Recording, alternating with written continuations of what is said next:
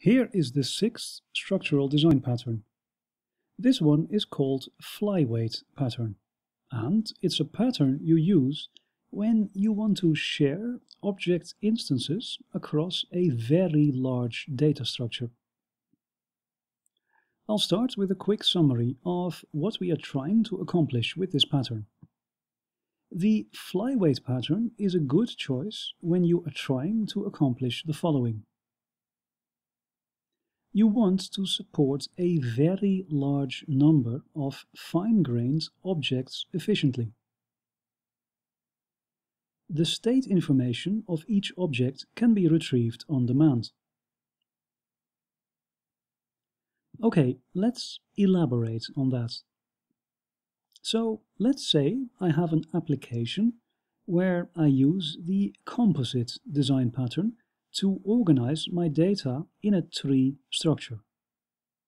The composite pattern organizes components into leaf objects, which cannot have children, and composite objects, which do have children. The leaves are at the edge of the tree structure, and the composites make up the intermediate levels.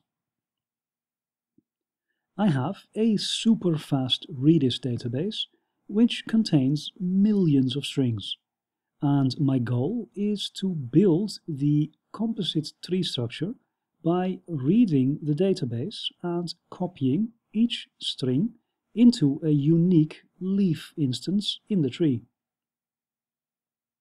Now here's the problem. If I create one unique object instance for each name, then I will end up with millions of leaf object instances in memory. And this is redundant because the names are already available in the Redis database. The Flyweight pattern is the solution to this problem. The pattern performs a remarkable trick. It creates one single leaf instance and shares it millions of times in the tree. Every composite in the tree ends up referencing the same leaf object. Here's how it works. The first thing you have to do is examine the internal state of the leaf object and split it into an intrinsic state, which can be shared with others, and an extrinsic state, which cannot be shared. In my tree example, each leaf has a unique name, so I only have extrinsic state, which cannot be shared. The next step is to re-engineer the client code to always supply the extrinsic state. So every time my code accesses a leaf object, it must first look up the name in the database, and then provide this name to any method call in the leaf object. And the last step is to introduce a leaf object factory. The client code calls this factory every time it needs to create a new leaf instance, but the factory always returns the same leaf instance for each unique intrinsic state. Since my example has no intrinsic state, my factory will always return the same leaf instance. So you end up with a tree where every leaf node is the same object instance. And this works perfectly, because the client will always supply the name of the leaf for each operation. The Flyweight pattern offers a number of benefits. First of all, the pattern allows you to create a huge number of virtual objects without having to explicitly instantiate every single one of them. This lets you build a detailed data structure like a tree or a graph, without having to instantiate each node. This will save a lot of memory if your data structure is very large. The pattern can help you not only reduce the memory footprint, but also speed up your code. If instantiating objects is an expensive operation, then the flyweight pattern will help you by recycling the same instance for each unique intrinsic state. This will reduce the number of times that the object constructor needs to be called. And finally, the pattern simplifies your code. Traversing a data structure where some nodes are instantiated and others are not is a complex operation. But the flyweight pattern hides this fact from the client. So the client code can enumerate a large data structure of virtual objects without having to worry which ones are instantiated and which ones are not. You can create very elegant code by combining the flyweight pattern with the enumerator or visitor pattern. This lets you efficiently enumerate a very large data structure. Okay, here is the UML diagram of the flyweight pattern.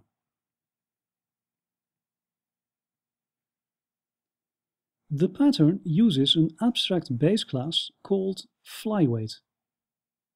This class has a single method called operation, and you can see that it expects the extrinsic state as an argument.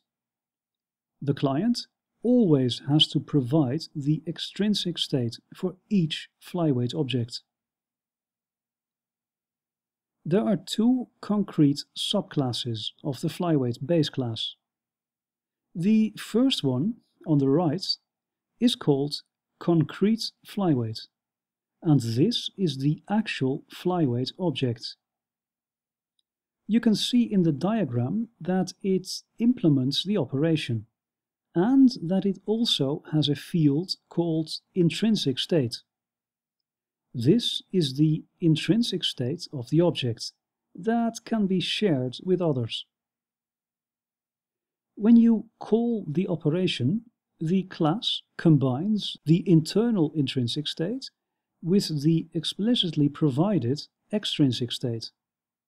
These two combine into the full state of the object, and the method can use this state to perform useful work.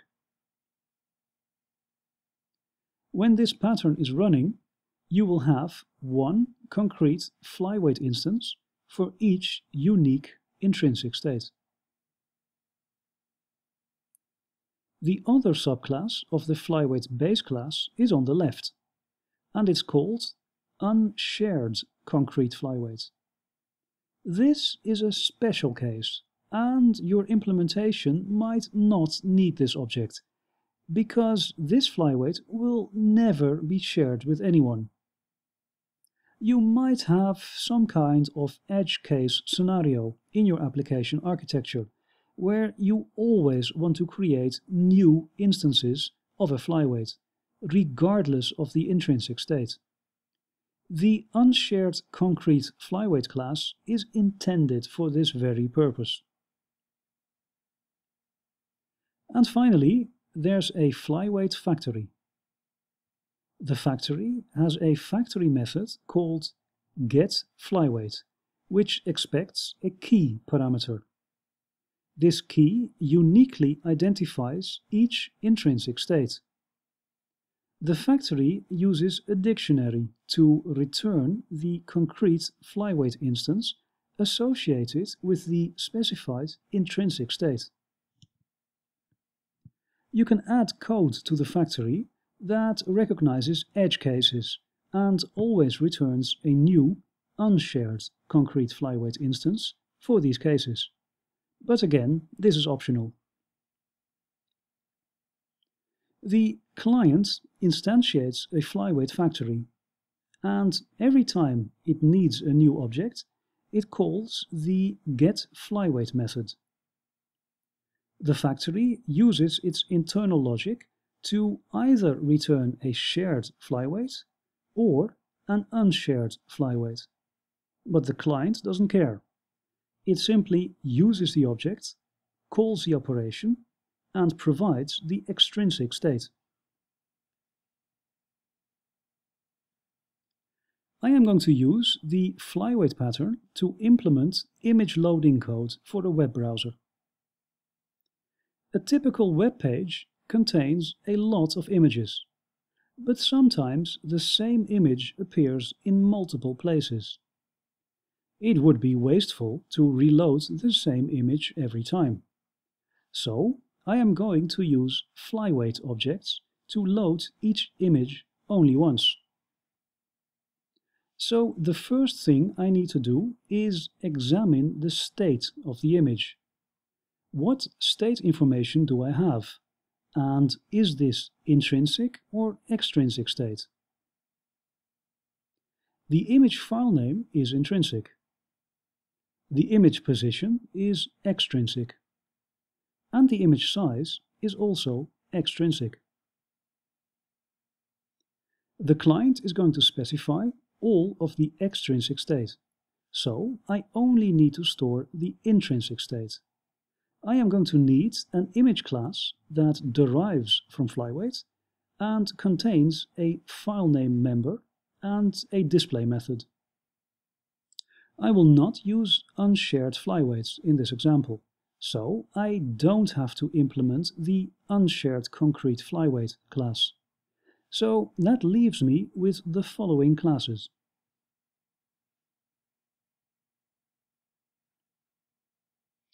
Let's take a look at the code. I will start with the base image class, which acts as the Flyweight base class in this pattern. You can see that it sets up an abstract method called display, and that the display method expects arguments for the position and size of the image. This is the extrinsic state of the image, and it will always be provided by the client. Next up is this concrete Flyweight class called image. The image class derives from base image and has a protected string field called image file name. And this is the intrinsic state of the image, and it is stored inside the object. You can see that there's a constructor here for initializing the image with the file name. Okay, so now the display method has access to the full state. The intrinsic state is stored in the field, and the extrinsic state is provided in the method arguments. So now all the method has to do is combine this data and do something useful with it.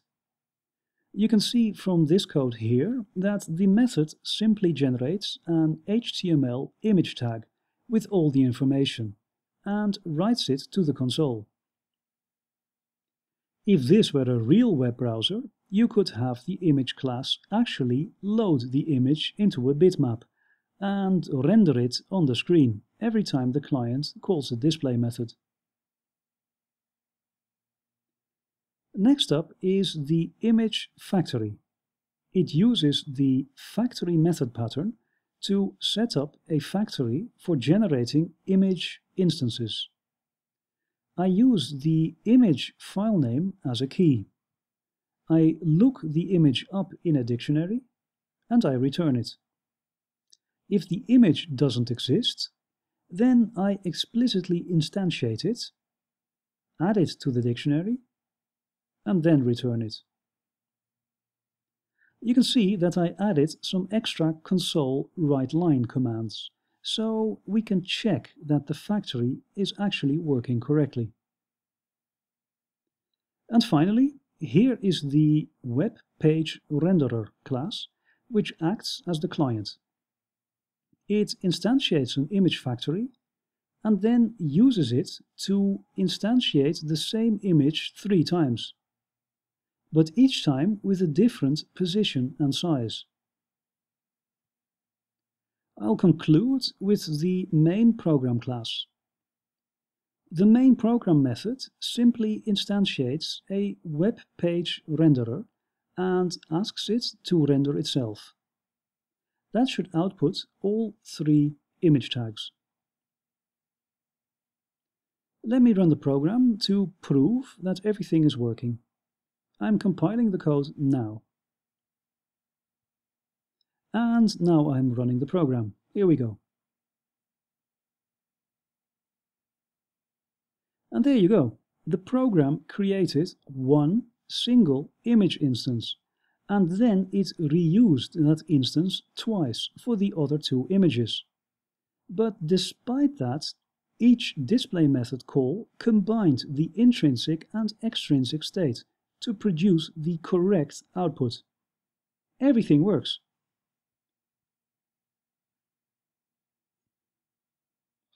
Okay, here is a quick checklist you can use to implement the Flyweight pattern. First, make sure you need to support a very large number of fine-grained objects efficiently, and that the extrinsic state information of each object can be retrieved quickly and on demand. Then split the object state into shareable intrinsic state and non-shareable extrinsic state. Remove the extrinsic state from the object and add it to the calling argument list of all affected methods. Create a factory that can cache and reuse existing class instances. Change the client to use the factory to request objects. And finally, change the client to look up all extrinsic states and provide that information to all affected methods. And here are some final comments. The key thing to remember with the Flyweight pattern is that it requires you to look up the extrinsic states on demand. So you need to have this data available in some kind of fast medium.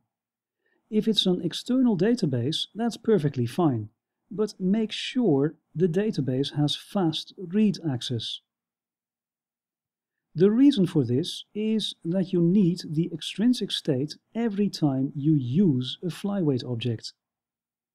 If there is a performance hit when accessing extrinsic state, then you will experience this hit every time you call any method on the Flyweight object. So make sure you have fast access to this data. You often see the Flyweight pattern combined with the composite pattern, because it's an excellent way to minimize the number of leaf object instances in memory. If the leaf nodes of a composite data structure have a simple state that you can quickly look up on demand, then you will get a big improvement in memory footprint by combining these two patterns. Okay, let me conclude by summarizing what we have learned in this lecture. The Flyweight pattern allows you to support a very large number of fine-grained objects efficiently.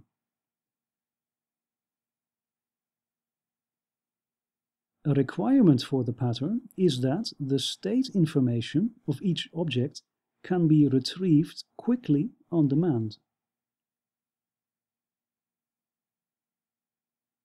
The pattern reduces the number of Flyweight object instances in memory by sharing them among clients.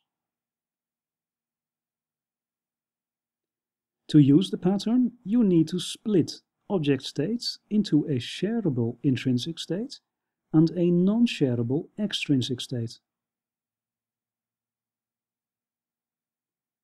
The Flyweight pattern is often combined with the composite pattern to reduce the number of leaf object instances in memory.